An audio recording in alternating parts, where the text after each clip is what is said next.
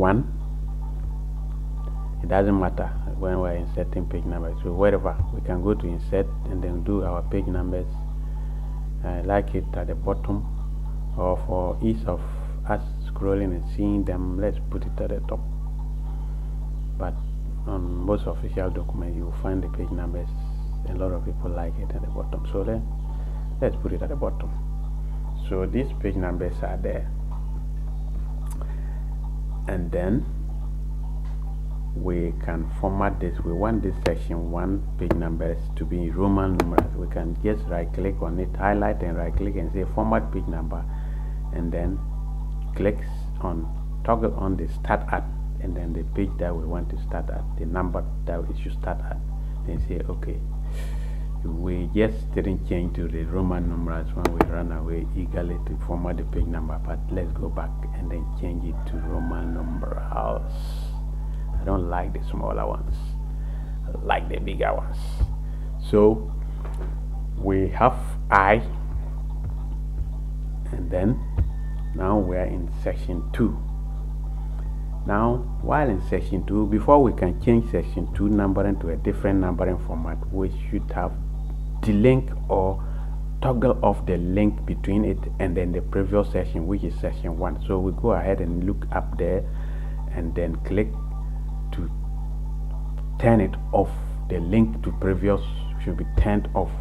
Now it is behaving as independent of the page previous to it. So now we can also format this one to a different numbering format. We format page numbers. The previous one we did it Roman number, so let's maintain this. We only need to go to the page numbering starting point and allow it to start at 1. So we say okay.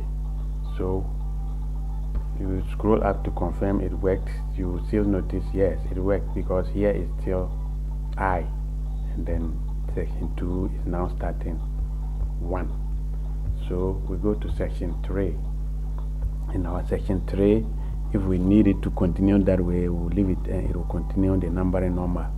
Otherwise we'll be in the first page of the section 3, and we will format this page numbering of section 3 differently. So we go there and then format that differently. So section 3, we want it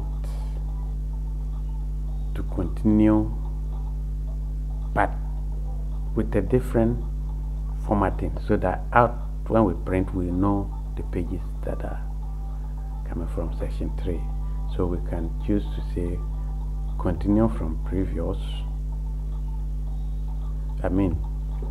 We can choose to continue from where we are, that is, it should continue from page 3. So we increase this to 3. So we say 3. We say okay. Now we can choose to do like we saw in that sample demo that we saw, so that we know where we are going. So we can choose to insert something, put some shape around the number in that section, the same like we did the other one was. You can choose anything you like. So we surrounded the text with this circle, and then since we can't see the typing, we decide to remove the fill of that shape that we added. So just say there's no fill so that you can see through it, and then that is that. So a document is formatted the way we want. So let's scroll down. This is page 1, we have I. This is page 2, we have what we are having this because we didn't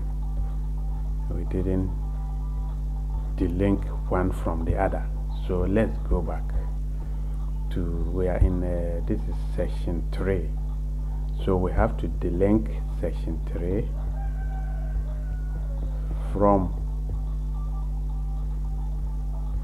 section 2.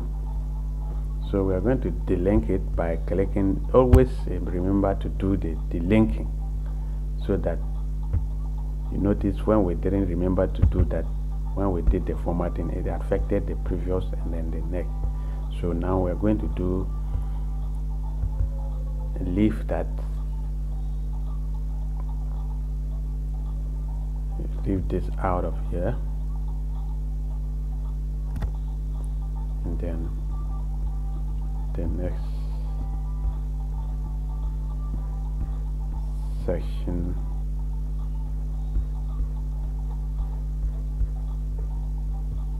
I, and then 1, and then while in section 3 we do another delinking, and then this time we want to now add that shape, because when we didn't delink, take the link off, it made us have the thing affect everywhere. So now let's remove our fill again. Since we used that earlier, it will just work when we click to the side there. So now we have that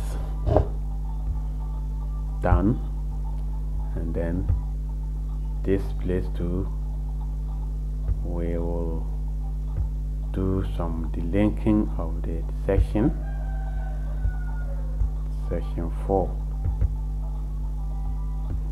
right? Notice it worked. So section 4 too, we do a different shape.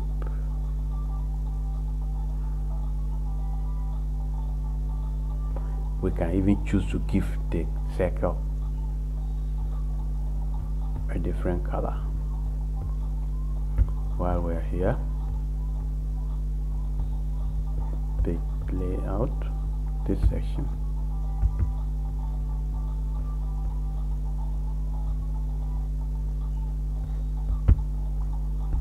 this is section 1, section 2, and this we are in section 3.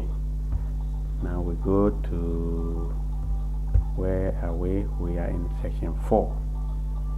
So in section 4 we do a delinking. Each time you double click at the top or bottom, you activate the footer and header section of the document, and you can always clearly see it showing some, I don't know whether this is yellow or this is orange highlighting on the link to previous. Once it's orange, it means it's active, it's still same, and you can look to the right there and see it, that is telling you that that page is still having the same formatting as the previous. So you just deactivate the link, and then you can now go ahead and do any of the modifications. Let's say by adding some text you want to appear at the top. DDK something should show so good for section 4. That once you have delinked it, this writing will not affect the previous one. The top there will be written there, and this section you won't have anything written there. So now we go to this bottom and then do the modification. We're going to do the delinking from the previous while you are there, and then we just change its shape to something else. So the shape that we use for the number there formatting, because we want to use something similar, something like this. I don't know, it's just for demonstration purpose, but your creativity is what will always limit you. So your level of creativity, so what you want to do, so don't be limited. We are just showing you the tools, what the tools can do, and then you then apply them the way you want. So now we have done. Now notice it.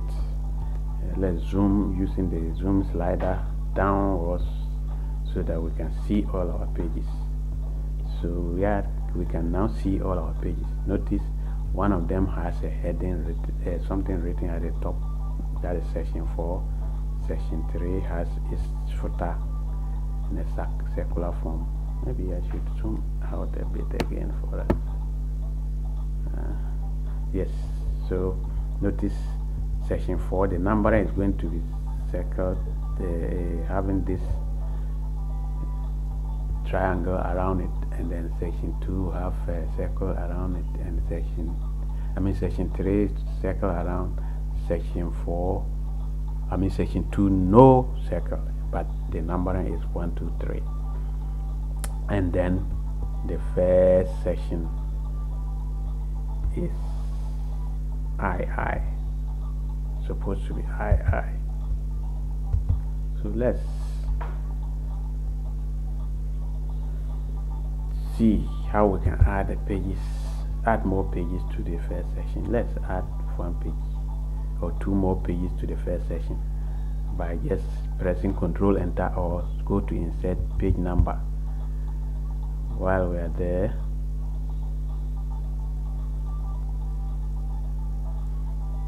we insert.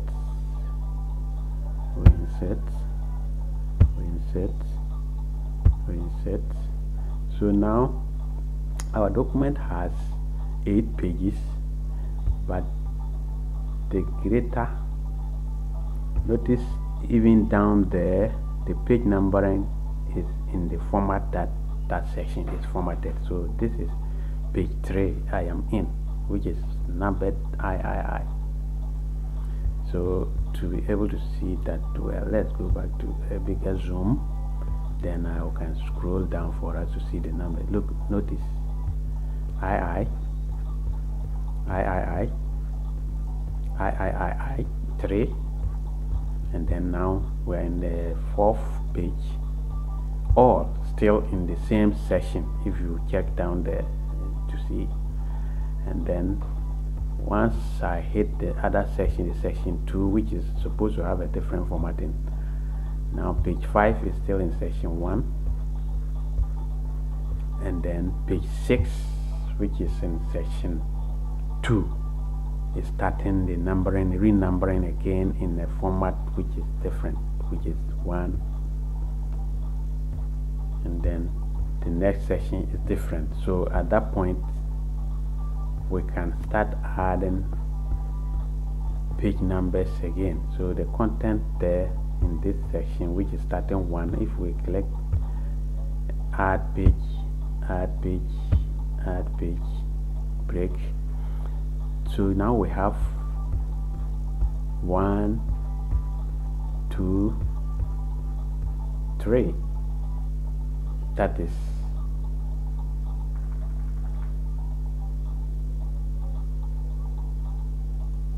all in section 2, as you can see in my status bar. Then we come next and we notice it still starts counting from 3, because that's why we said it should start counting from. So if we want for the continuation to continue there, then we may have to allow it to continue from previous, or at this point that our document, at the point that our document is complete, we come and ask it to restart the counting at wherever the previous ended. So in this case we will make it 4. That is if the previous is, yes, the previous ended 3, so we make it to start counting from 4, and then that is section 3. Now we move to section, we are now in section 3, so we'll move to